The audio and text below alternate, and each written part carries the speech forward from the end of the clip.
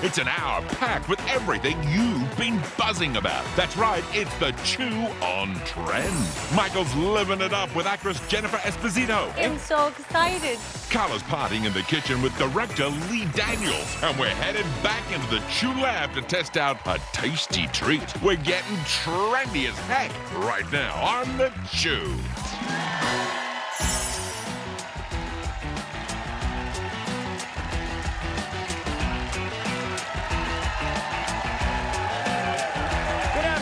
Welcome to the Chew. Thank you. Hey, you guys, do you want to know what dishes are blowing up on social media these days? Yes! Do you want to know some dynamite dishes you should be eating right now? Yes! All right, then listen up. We have an hour of the most popular foods that are just as tasty as they are trendy. That's right, it's the Chew on Trend. Hey. I think it would be so funny if one did. No! Okay, let's go home. Let's go home. How are you guys doing today? Good. Good. All right, so I got to tell you about what happened to me last night. I went out to dinner with a couple of friends of mine, Andrew and Jan, and I was super, super close with them about 20 years ago. And we're still friends, but we are, you know, life took us in different directions, in different cities. Well, Jan said she found a wine bottle in her apartment, okay, this is in Arizona, that had wishes in it that we made 20 years ago. I know. I had forgotten all about this wine bottle. It was hopes and dreams and predictions for the future. And I told her, I don't want to open it. I'm scared. I said, I don't want to open it. What would you do? Can you understand? I want to open it. How am I going to open it? I mean, okay, so... The audience, there were women in the audience like this, open it. But I'm sure, I mean, I would guess, and I could be wrong unless you were just a huge dreamer I mean, 20 years ago is not like 40 years ago. Right, I was 28, so you were 28. So, but I would guess you exceeded most of your little dreams in the bottle. I don't know. There's a part of me that's worried, like, what if I didn't live up to my expectations of myself at 28? You know, because to be honest with you, I think back then I wanted to have kids. I probably saw myself as having kids. You have us. You have Mary. You have... I know. That's true. I do have kids. We didn't turn out the way you wanted us to do. Huge disappointment. I got a black kid and a bald kid. Never saw that coming 20 years. Dad, my hair sucks.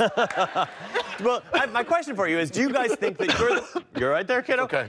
As my child, I should give you Heimlich or something. Okay. Black kid. So my question to you is, do you think that you are the person you said you were going to be 20 years ago? You know, for me, listen, we opened Lola almost 21 years ago now. Yeah. So, I mean, I'll bet you if I looked back, I would have said, you know, we're going to have a restaurant, maybe 2 restaurants. So I feel like I'm in the same lane. I never would thought I would be on television. Right. I mean, I started doing Food Network in 1998. About oh my God, no one. A lot of people still don't think I should be. But here I am. The first time I was on television, they said, we're going to have to change that laugh of yours. I'm like, yeah, that's going to work out good. How about you, Carla? Did you think you would be here where you are now? So I was 33. I had done culinary school like 3 years prior. I think I was in a state of discovery. So this is post-accountant. This is post-accountant. Okay. Post everything that, you know, this is like getting into my new career. So I think I was still in a state of discovery. I would have never thought I would have been here. I would crack that bottle open. It was just like, okay, just be on the line somewhere. All right. I'll let you guys know if I decide to open it. You got to open it, dude. Right. I think that would be amazing. It'll be amazing. Here's a fitness trend that I can really get behind. Kate Hudson, who has been on the show, who is awesome, by the way, recently posted on Instagram showing her doing a little training routine by lifting wine bottles. Oh, wow. Reminding her followers that sometimes you gotta work for it. Look at that core. Look at that core. I mean, do you guys ever work out with wine bottles? Sometimes opening them can be a real challenge. And pouring. Oh my God, that's good. You can tighten up the... I know that... tighten up the triceps there. Yeah. Keep going. Good. Oh, ow. Workout. Really? Oh my God. You should do it with mags. It would be even, you know. Yes, that would be even better. I didn't even try to hold them. Let's talk about Kate Hudson for a second. Okay, so when she was on the show, I was so mesmerized by her. Do you guys remember how beautiful she was? Like, I literally was staring at her like, are you from heaven? I was just I was like, you're so pretty. Like, she literally had not a pore, not a wrinkle, not a freckle, not a nothing on her face. I was like, you don't even look like you're human. I kept when she ate, she had a little food on her face. I was like, let me take that off of you because it's marring your perfect. Was there anybody that you were ever that mesmerized by? Well, I don't know, but real quick, just back, there are some people that come on the show that you get very crushy on and flirtatious. She's one of them. It's always very funny to me. Like you get nervous like a 8th grader. I know. Hi, Kate Hudson. I like a pretty lady. You guys, this is always a telltale sign, just to let you all know. Clinton will always use their first and last name. Right, yeah, that's true. Hi, Kate Hudson. Yeah, right, it's true. It's true, yeah. Hi, Olivia Newton-John. No, you got ONJ. ONJ, yeah. Leighton Meester was another one that I was just like, you're so pretty. She thought I was a creeper. Like, she literally, I wasn't even doing that segment. Carla was doing that segment. I was like. No, you know, for me, you know who that was for me? Who was that for you? Oh my God, Misty Copeland. Oh, yeah. Because I love her so much. Yeah. And I was doing this interview and I couldn't get my questions together and I was like, oh my God, I can't even ask you a question. You're so pretty. How about you, Michael? Anybody you've been mesmerized by? It's going to sound weird when I say it, but because I'm such a sports fan, Terrell Owens. Hey, look at that. There he is. Well, you can nice watch teeth, nice skin. Well, I mean, you know, as a kid that grew up loving sports in a sports-loving family, when some of these guys from the NFL come on that are just legends, it blows me away. I mean, even though we become great friends now, Michael Strahan still, like, I mean, he's still just one of those great, he's everything you expected him to be as a person, as a, you know, when you watch him as an athlete. Agreed. All right, before we run out of time, we have to taste. Oh, I was hoping I could talk right through this one. In food, pumpkin spice pizza from Villa Italian Kitchen. People went crazy for this. It's sold out, but we got a pumpkin spice pizza. Boy, aren't we lucky. All right. I'm going to say I'm excited about this. I know that you two, well, based on the look on your faces, you're not. Well, you know what? I have had pumpkin on pizza before, but not with pumpkin spice, like when it was like sage, like those kind of flavors. I'm curious. I love pizza. I do love pumpkin. People are confused. They think I don't like pumpkin. I love pumpkin.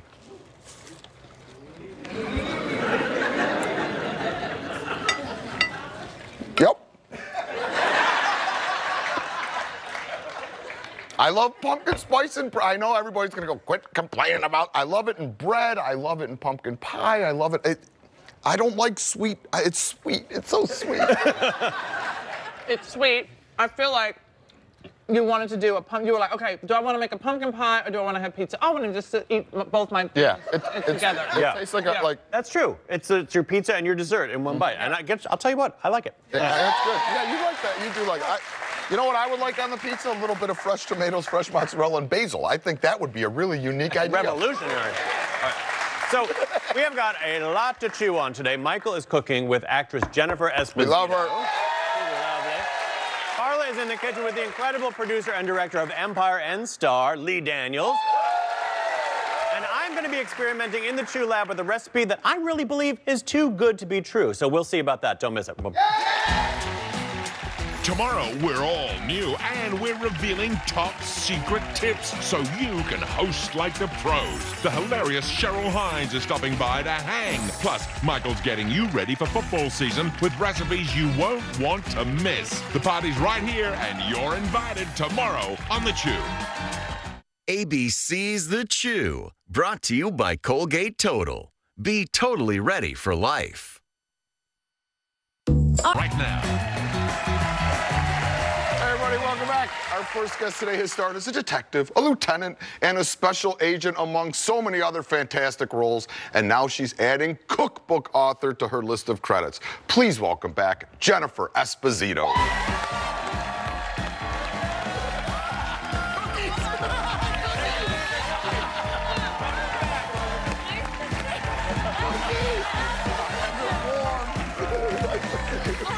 Here, come on in. All right, before we start, these cookies are like a weakness for me, Liz, and Liz's yoga instructor, by the way. I love it. And when the first time you were on, we had these cookies and discovered your bakery, and then it was so close to my house that I would walk there thinking I've walked very far so I could eat the cookies. And then I had to start buying double cookies because I eat them before I got home, and then Liz would go, what happened to the cookies? I would literally find him like at the counter. filter. Oh, I know. I just send them to you. I would just sneak in. They're warm. Oh, yeah. I remember seeing a tweet about these cookies, right? Oh, Did you yeah. tweet about these? Absolutely. Yes. I'm a cookie tweet there. Oh, look at that. You send them to the studio. Yeah, they're unbelievable. They're amazing. They're amazing. Yummy. We'll take those. I love you didn't even have one. I know. I'm good. Oh, because Clinton took it from me. See what he did? Ridiculous. All right. Now, I mean, obviously, I love your bakery over in the East Village. Yes. It's such a there it is right there. Yay! Bakery. It's so. It's just, I mean, it's like you are. You walk in, it's warm, you immediately feel welcome, you know. And for me, I was someone who really didn't understand gluten-free completely, and you actually helped me understand it a lot. Oh, good. But there's so much flavor in this, and now it's like gluten-free has become almost, I want to say trendy. No, I honestly, to me, I don't even say gluten-free anymore. That's why it's not on the cover of the book. It's just, for me, it's just about good food. That's it. That's it. It's about good food and eating better. You gotta lick the fingers, everything. I just nailed mine. That's it. But no, seriously, it's about good food. It's about, for me, it has to be gluten-free because of my celiac disease, but that wasn't even helping me at a certain point. It needed to be, you know, dairy-free and all this free. But when you hear that, you think, oh, it's not tasty. Right. Oh, it's tasty. And that doesn't have to be. Right. So, yeah. And is that what really, I mean, what, Jennifer Way's Kitchen, look at that. It's so, so what was the inspiration of the book? Just, I mean, easy, allergen-free, anti-inflammatory, which I think is, the anti-inflammatory thing is huge. Like, Exactly. Carla's gonna finish the whole Do plate. it. That's right. One, I agree. No, anti-inflammatory, for me and for so many, inflammation in the body causes disease. That's not just for me, it's for everyone. Right. Autoimmune is drastically improved. Diseases they're improved the way you feel if you cut out these things that make you inflamed, which is a lot of things, unfortunately. But you can still eat. That's what the book is about. Well, like for me, I think for being a chef for so long, I got a lot of arthritis.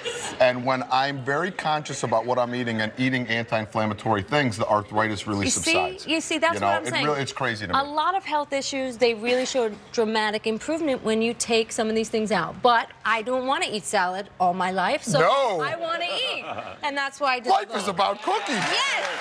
So we're going to make a little bit of bread. Yes. It's what, butternut squash and pumpkin? Butternut squash and banana. Banana. Yeah. I got pumpkin in my brain all of a sudden. It's this time of year. You know, it's squash season. It's so I did my all-purpose flour, which is in the book. It's a mixture of like sorghum and quinoa and stuff like that, and then some buckwheat, and then we're gonna add some baking powder. We got some cloves. Yes. We got some Himalayan sea salt, which I like to use rather than regular salt. We got baking soda. We got pumpkin pie spice, cinnamon. Pumpkin pie spice where it's supposed to be, in a nice bread. Not in our coffee. Okay. And ginger. And ginger. And it creates this nice, warm feel of fall. It smells. The aromas are fantastic. Yes, you get a nice, fresh, ripe banana. You're going to mush it in there. Then you're going to roast some squash. You're going to throw it in there as well. This goes in here? Yep. Okay. Everybody all the in wet the pool? ingredients. Then we use some plain, that's some coconut, that's coconut oil, and then plain coconut yogurt. And which they have, yes. So there's no dairy. It's completely vegan. Oh, it's delicious. Yogurt. No, It's coconut coconut yogurt. Oh, it's delicious. It's well, really I'll have good. some right now. It's really It is delicious. really good. It's yes. very delicious. They even make a cashew yogurt now and an almond, but I found the coconut is really, it's delicious. I'm gonna look that. Coconut oil that's melted, and then pure maple syrup is my go-to as we really cut down on the sugar, but if you're going to have anything, it's a natural antioxidant, maple syrup, so I love it, and the flavor it gives to me. It's a natural sweetener. I love it. I love maple syrup. Yeah, and then we're going to do a little flour, and then we put some wet coconut milk. Got it. So we're gonna. A little dry, a little wet. Yep, a little dry, a little wet. And then we just let this come together as a batter. Yep. And then that goes in our little loaf pan. You're gonna put the pecans in, just mix them in at the end. Okay. And then we're gonna put it in the loaf pan. You bake it off, and you have deliciousness. Yeah. We're gonna bake this off. We're gonna have deliciousness. You guys need to stick around. It's fantastic. Yay!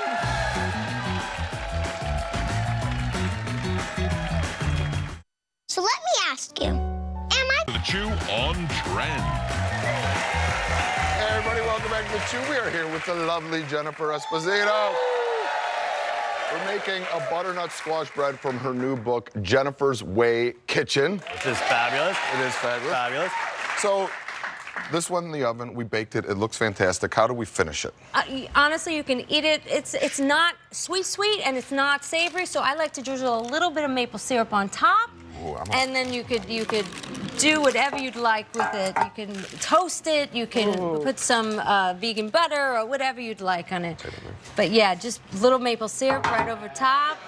Cut it up. Oh, I'm so excited. And like it feels like fall. Right. It smells like fall. It smells like fall. And even, you want to make it into more of a dessert. Yep. Get some vegan ice cream, plop it on top. Awesome. And even like some of that delicious coconut ice cream. Oh, because yeah. it has the coconut in it. What? I love that. You know what? I'm always amazed. You want that? I'm always amazed with your pastries how they're always so moist. They're like the texture of them is always so spectacular. I use between zucchini, between banana. I'll use all of that stuff to keep it moist, and you're not using butter and all that stuff. It is delicious. Oh, Isn't it yummy? Moist. Milk coming through, great flavors. There's like a real richness to it. Yeah, I love it. Good, I'm glad you like it. Jennifer, I heard that you are just as obsessed with one movie that I'm obsessed with, Grease. Grease. We can do it right here. I know every word. And me too. Anytime you want to come over to my house, Love it. and well, I'm in. let's do Grease. But I heard that That you. would be fantastic, by the way. I'm so in. Yeah, when I'll bring Olivia food. Newton-John came here, I was starstruck beyond belief. I heard that you had a similar experience with. With John Travolta, Yes. Danny Zuko. Danny Zuko. I got a call from my manager. Said, yeah, they offered you this film. It's only a few scenes, but it's played John Travolta's wife. I was like, I'm sorry, who? What are you talking about? Like, Danny Zuko was my boyfriend. I don't know if he knows, but he was my boyfriend. So then he's standing there, and I'm like, this is insane. And when I get nervous, I don't speak, which is not good. That's a great way to meet people. Really, so it's just him and I waiting to go and do our scene, and I'm just like,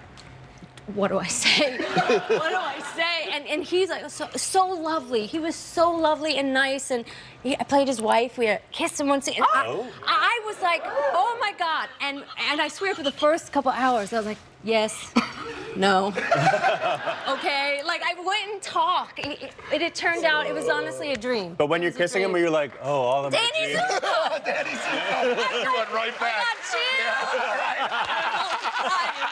It was crazy. I was like, it was so fun. But we know that you love to cook. But I tell you, another thing that I'm so impressed and badass about you is that you are a tool chick. Oh, Yes. yeah. Love it. Yes. Love it. I'm renovating right now. And, yeah, that's Fantastic. me. Putting up okay, you're going to love this. That wood, I found this wood on Etsy. I had it shipped down from, like, Alabama. And it was a big stump of raw pecan wood that we cut and sanded, and it's so beautiful. I love that stuff. I love that stuff. But renovation is hell. It is hell. We love you, though. It is hell. We Thank love you. you. And you guys. This is so good. Yay. You guys, the good news is she loves the audience, too. Everyone is going home with a copy of Jennifer's Way Kitchen. It is in stores now. You have to get it. It's brilliant. It really is brilliant.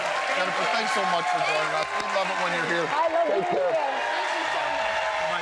Chew Lab when we come back, guys.